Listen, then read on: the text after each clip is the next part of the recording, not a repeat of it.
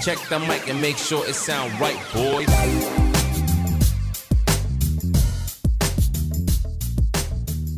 Hey guys, I'm Graham Nielsen. I'm Kelly. I'm Marielle. I'm Aliana. Welcome to CovidTalk. Today we're mainly going to be talking about all of our different experiences prior to, during, and fingers crossed, hopefully after COVID. And I think Marielle, you wanted to I will get started with the start us questions. off. So, first question I have for you guys is anyone working during this pandemic? Yeah, sadly.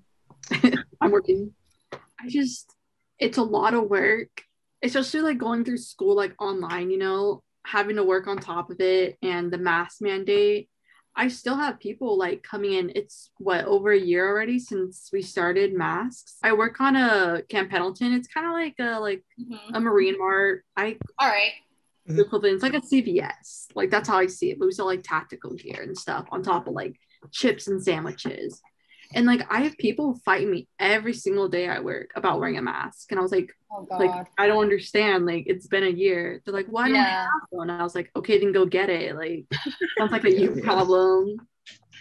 Oh my gosh, no, yeah. I work too and I deal with the same thing. And like people come in and then they're either like, oh, like I have a doctor's note, and they don't even show a doctor's note. A year. It's been a year. You know, I haven't been working. I've been trying to pretty much avoid going anywhere with a lot of people. I wasn't worried about myself getting sick, but I was worried. I live with my parents and they're mainly immunocompromised. I was worried that were I to get sick, I would potentially spread it to them and they would be in a lot more danger. And that fear kept me sequestered inside for a good portion of the year. Like I'd go out and get groceries occasionally, and it's so weird.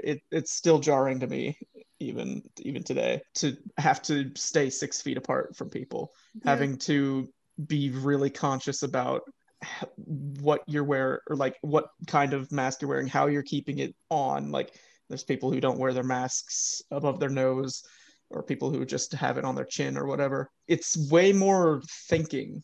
You have to think more about how you act in public than you used to, I feel. My roommates were like, oh, we're moving out 3 months early. Like we're going back to the desert, like where we live. And I was like, what? Like, because I don't want to go back to Marietta. Like all those anti-maskers, like, like I want to stay here in San Marcos.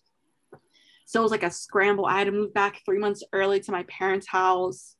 They're like how like Graham, like his parents are like immune compromised, so are mine. Like my parents are diabetics, like that type of stuff. Like they work from home, so they're okay, but like I'm out here like having to go to work and stuff and like basically bleach down my whole entire body every time I enter the house.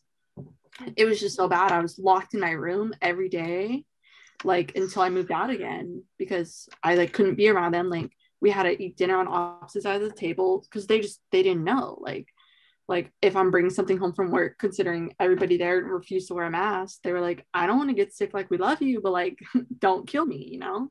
That whole mentality has a serious negative effect on mental health. But this past year, I've been having to like talk to my friends nearly every day just to stay sane.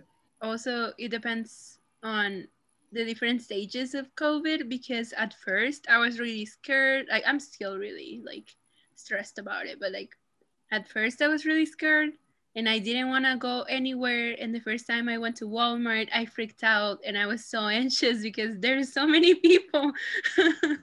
And then after a while, like you get used to it a little bit, but now I'm thinking like there's no way that once hopefully this is over, I'm not gonna have like PTSD, COVID things related. Like I don't see myself going to a concert anymore. I hate to say, but I like judge people who wear their masks wrong.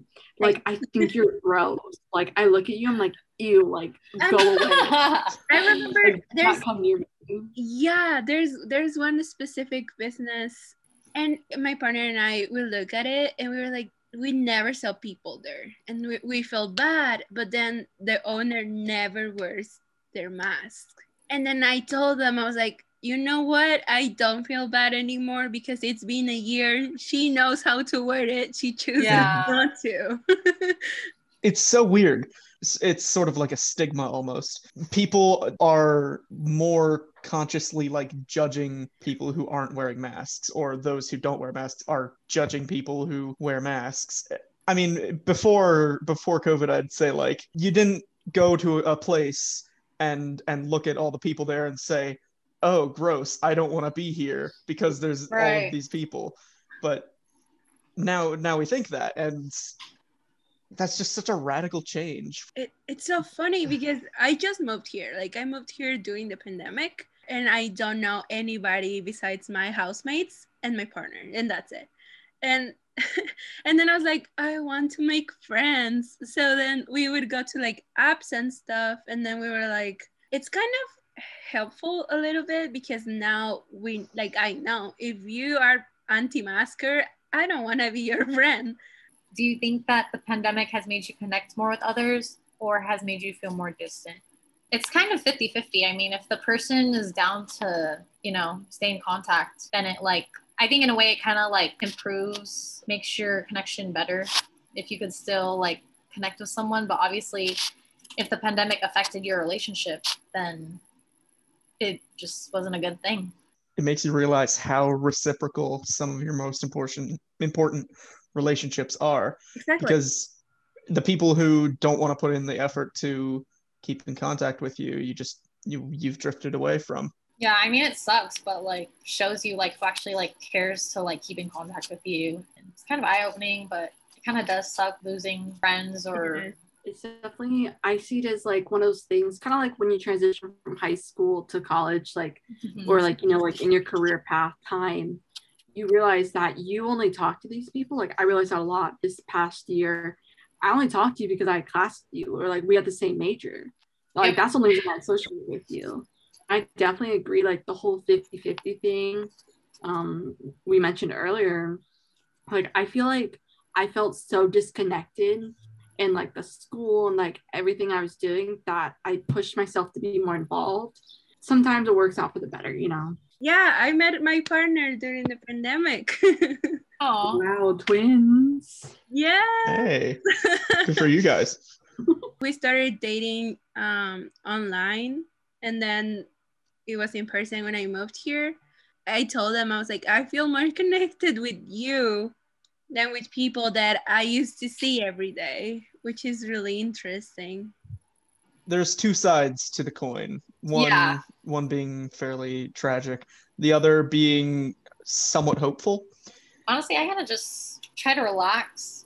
My advice is probably try to just stay positive. Try to make the most of what you have. Yes. Yeah.